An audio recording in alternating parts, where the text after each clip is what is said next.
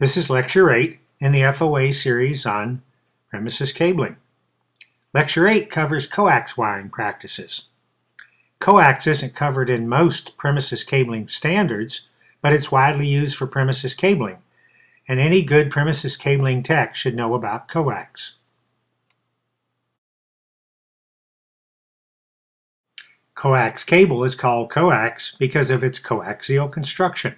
Instead of twisted pairs, it has a center conductor covered by a dielectric, an insulator, that locates the center conductor in the center of the cable, covered by shielding, and then finally a jacket.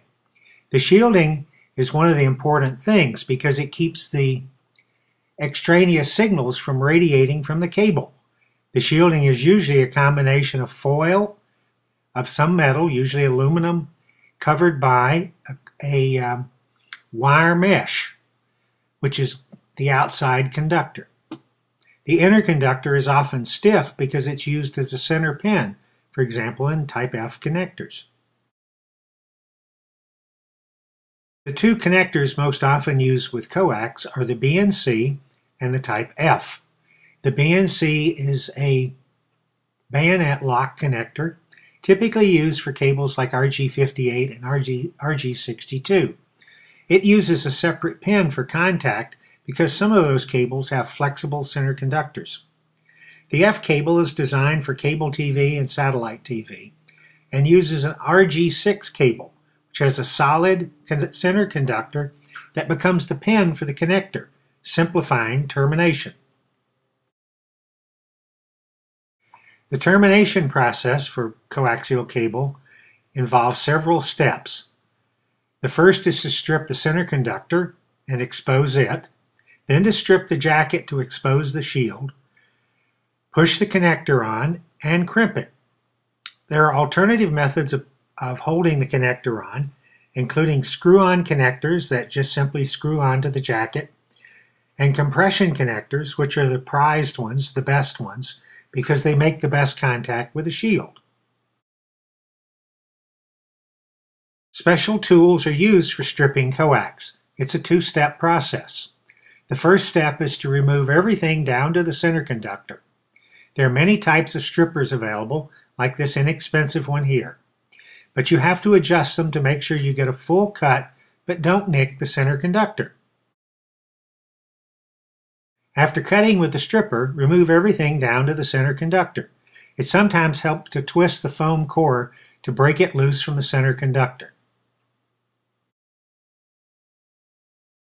The cable should now look like this, so you can see the center conductor and the rest of the cable following.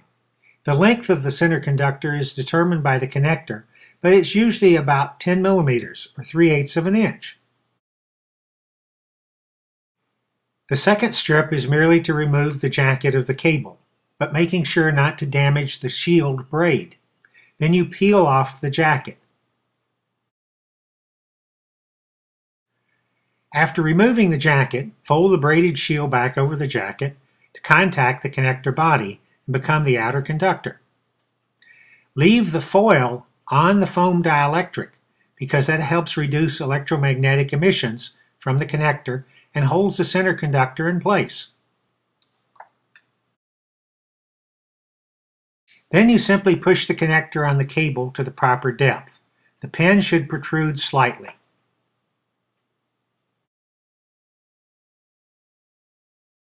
Crimp the connector with a die specified for the connector, and in fact the type of crimp tool if you're using compression connectors. Some connectors require 2 crimps for proper crimping. Here's your finished connector. You can use a compression fitting type connector or a screw-on connector. Screw-on connectors are a cheap and dirty solution. They're not as good in performance, especially in terms of electromagnetic emissions. You generally only test the continuity of a coax connector with an ohmmeter or a special coax cable tester. The typical problems are opens, where there's no contact on the connector shell from the braid, shorts, where wire braids contact the center conductor, or kinking, We didn't talk much about installing coax cable because it's just like installing any other cable. But because of the particular construction of coax cable, it's very sensitive to kinking. If you kink the cable, you may affect its high-frequency performance. So like every other kind of cable, be very careful when installing it not to put kinks in the cable. More information on premises cabling can be found in the FOA online reference guide. Go to the FOA website, www.thefoa.org, for more information.